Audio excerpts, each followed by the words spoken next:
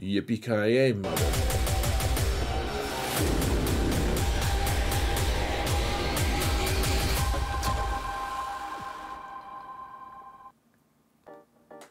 Hello everyone, and welcome to another episode of Xerath Prevails. We've got an update to my set for Infographic for Datacrons, folks, and I hate that I have to do this, but there's been more elucidation on the impact of these Datacrons that I wanted to convey to you, because frankly I'm not the sole arbiter of truth, and I've discovered more things. You can see here, let's see, you can't see yet. You can see on the top of this infographic, it says version 1.1. The old version does not have a version number on it, which will be rectified in further versions and set overviews. I've changed the team comps on the bottom right, and the chart is a little bit different. Not a ton has changed, but a few important distinctions have been made here, folks. So if you want to get this infographic, as usual, you can go to my Discord server, you can go to the infographics channel, which is toward the bottom of the entire channel or of the server, and you can get the updated version. I left the old version there just for fun, and just so you guys can compare. There's nothing too crazy, but there are a few important distinctions. So one thing that I want to make sure you know before we jump into this, and we're trying to be pretty quick, there's a few different changes here that are important. The biggest thing that I'll be referring to, however, is this level 6 Empire ability number 1. The Empire inflicting a debuff, they're going to be reducing their cooldowns by 1, and then so that's going to be, continue to be very important. And then the one with the number 2 with Empire is also somewhat important because we're changing that. It says not really on it, and I'm not changing that particular part of the graph. Is actually going to be fairly difficult to change, so apparently we're just leaving it. Hooray! But that grit ability for number 2 is going to be something that we want for troopers. I also made a distinction for Lord Vader, number 2 and number 3 for his abilities. I'd originally thought that both were about equal, and they're kind of not. So let's actually go to the game now, folks. Whoa, we're in the game. Madness. We're going to go to the game. Let's talk about some of these abilities, folks, because most of them are going to be for Empire. A couple of them, I added a Rey team on here as well. So we've got Lord Vader, and the distinction with him that I didn't have in my old infographic was the fact that sometimes if he's with Maul, he's going to want a different level 9. Yeah, so he's still going to want that cooldown reduction one. Of course he is. That one's pretty amazing. And you'll find the chart for it on the infographic and everything, the corresponding numbers, etc. However, with Maul, you probably want the 6% ultimate charge instead of the mastery gain. Those are the two that I think are the best for Lord Vader. The mastery gain is nice when he doesn't have Maul with him, because he's going to be ramping up quite a bit, and you don't want to have to rely on your ult as much. It's a very nice, fairly strong ability.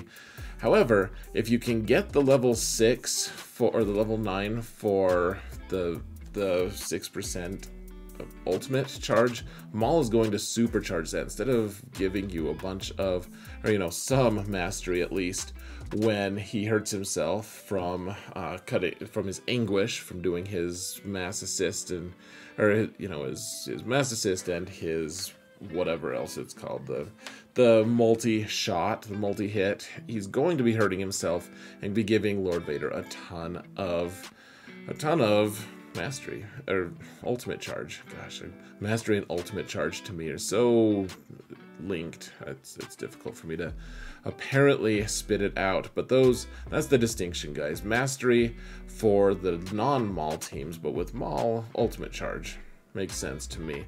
Now Darth Vader, he's got about the same thing. One thing that I didn't add even in this new infographic is I do like both of his Datacrons actually as level 9s.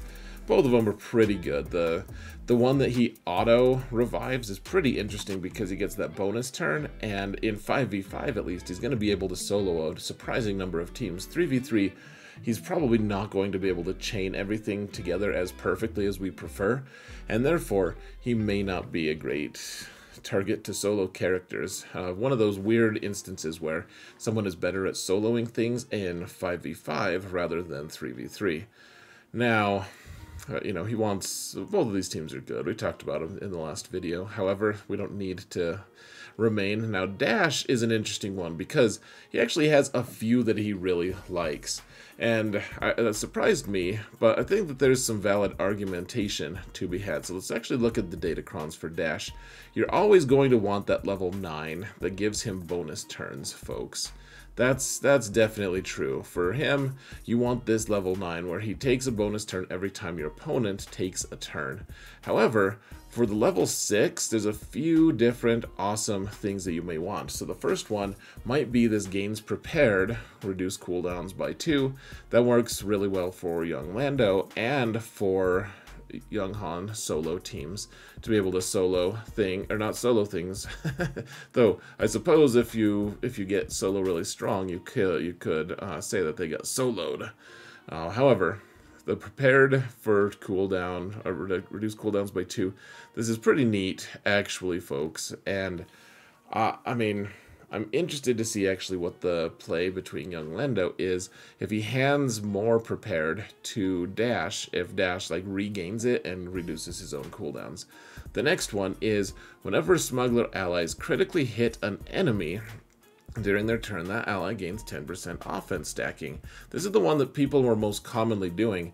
I don't know if 20% extra offense is really the best. I know that people have been doing it a lot, and I guess it makes some sense. However, another 20% extra offense, as opposed to like that level 9 that you're already getting 100% extra offense and doing all this stuff, like it's okay, but it's, I mean, 20% extra offense just doesn't seem that impactful in the light of how many other boosts and benefits you're going to be getting. The other one that I think is actually being fairly overlooked is this final one, this fifth one. Whenever smuggler allies target another ally with an ability during their turn, they both gain defense, health, protection, and offense.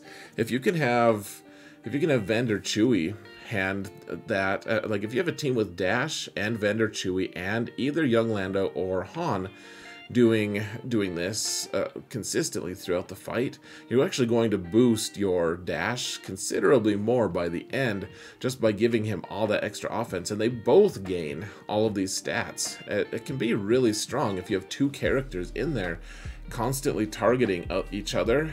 That's going to be, in the end, more effective than just getting the 10% offense gains, in my opinion. So that's something to keep in mind, folks. A few different valid ways to approach this datacron. I may try to re-roll it at some point in the future, but until now, we'll just kind of wait. Now, so for the Dash teams, I mean, I like the Dash Han Chu, of course. That does okay. You know, it's just raw, crazy offense. I think that the more elegant version is going to be Dash, Vendor, and young Lando. To be honest, they're going to be taking down Galactic Legends in my guess. I don't know. 3v3 should be interesting.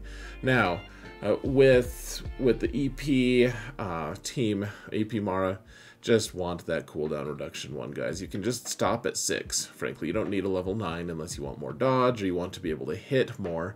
You know, the accuracy. I think that as far as the stats go, getting accuracy mods are going to be a little more interesting. Now, the other thing that I wanted to point out, folks, is under Veer's lead for troopers, you want that grit, because grit is actually a buff, and that means that at the start of the turn, everyone gains 10% turn meter. Now, if you're like me and you have Admiral Piet at a pretty decent speed, and I know that he's not the very fastest, and I know that some people aren't going to be able to get him nearly this fast, but 353 is gaining another 20 speed on top of that because of the Veer's lead. So he's already 373, and then you gain another 10% turn meter from that buff because that's how Veer's lead works. you're going to make him very fast. He's going to be threatening a lot of teams and be able to potentially even outspeed some of these crazy turn meter cron from set 2. So something to keep in mind, folks. Just remember, make sure your Dark Trooper can link up with Piet. Make sure that Piet goes first. Now, otherwise, I mean, Grand Inquisitor, Iden Versio. I like the idea of Iden Versio reducing her cooldowns a lot, because maybe her mass assist and her revive mechanic are going to really mess with Wampa. I don't know if that's enough to mess with Wampa in 3v3. I think 5v5, if she can just spam that AoE and just cause mass assist after mass assist on Wampa, it might really wear him down too fast to go, to be honest. I like the Krennic with this TIE Fighter pilot. I don't know. This should be an interesting comp. You probably want the Omicron on Krennic, though, if you want that to work. And then, of course, the Zeta on Death Trooper. It might be too much of an expense. And then you probably, I mean, I would need to get another relic level on Krennic and on TIE Fighter pilot for that TIE Fighter pilot Kron to work at all. And then finally, we have Rey. And I like the idea of putting the ramping damage on Veteran Han, just because he, you know, he's going to be doing a lot of damage anyways. And I don't know, this seems interesting. You can also put, I like the idea of putting grit on him so that he only has health, so then it's harder to take him down. You know, it's going to be easier to get him into damage immunity, I guess, instead of having someone one-shot him, etc. And, I mean, is it the very best thing? I mean, putting a lot of dodge on this team is actually fairly funny, because Rey's tough to kill anyways, Hermit Yoda's tough to target, and if you put a lot of dodge or deflect on them, it's just going to make the team even more difficult to shift when it's on defense. And then if you're having a ramping up Veteran Han, over time he's going to be doing so much damage that people are going to really struggle against it. Is this going to be the best version of the team? I doubt it, but it's something that I've been thinking about at the very least. So, you know, and it uses a character that we don't typically get to use or get to see anyways.